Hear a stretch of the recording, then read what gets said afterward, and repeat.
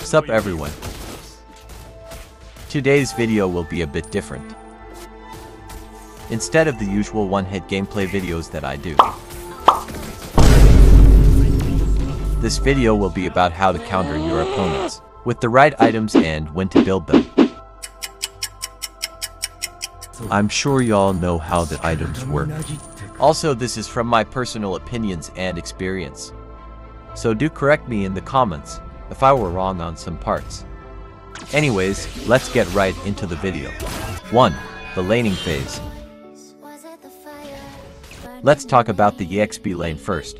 We all love playing the XP lane heroes, but sometimes it just doesn't work out. Then we end up feeding the enemy constantly and get trash talked by our teammates.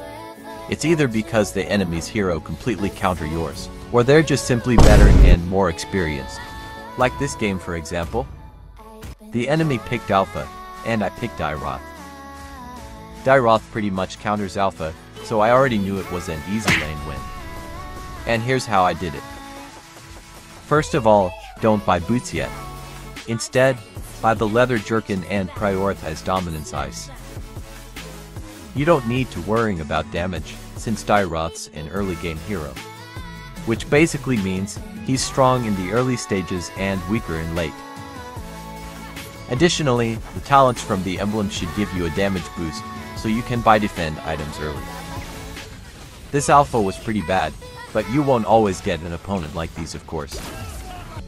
Also, don't forget to help your jungle take the turtle. You get a free shield and additional gold, so don't miss it. You can build Sea Halberd instead of Dominance Ice, but I wouldn't do it if my opponents were Lapu Lapu or Yujong. It's better to build Antique Cuirass for those heroes, or just Dominance Ice paired with Warrior Boots. Also make sure to check whether your opponent deals magic or physical damage, so you can build the right boots to counter them, and items as well. See this clip here, I was not lucky. I only survived here because I built Dominance Ice and Warrior Boots.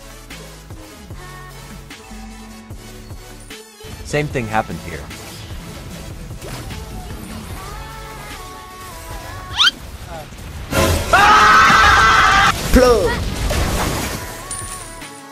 Okay, maybe I was lucky here, but you get the point. As for heroes who are stronger in late and weaker in early, just play passive. Don't fight or engage unless your teammates are near. Build blade armor if the enemy's marksman hurts too much. The gold lane. One of the most important roles in the game. Most people struggle on gold lane because of constant ganks and babysitting. But don't worry, you'll only experience this in Mythic and above. Anyways, everyone knows the goal of a gold laner is to get as much gold as possible and as fast, and then destroy your enemies. It's not easy of course. You have to constantly deal with babysitters and junglers ganking you. So you have to be very cautious of your surroundings, and must keep your eye peeled on the mini-map to avoid ganks and feeding the enemy. Being cautious and watching the mini-map doesn't apply only to gold laners, but other roles as well. For this game, I picked Clint, and the enemy picked Claude. Clint and Claude are equally strong, it's just that Clint is stronger at level 2. Now when playing gold lane, make sure to check their roamer's position in the early game. What the dog doing? Their roamer popped out of nowhere along with Nana here. But I had my flicker and escaped. So next time, check their position to ensure no babysitting. Now for the counter build. If you feel like you are going to have a hard time against your opponent, then make sure to check their emblems. Make sure they aren't using tenacity before going one-on-one with them. Claude was using tenacity here along with Warrior Boots. I only used Warrior Boots, so I fed him twice. Or maybe I just suck.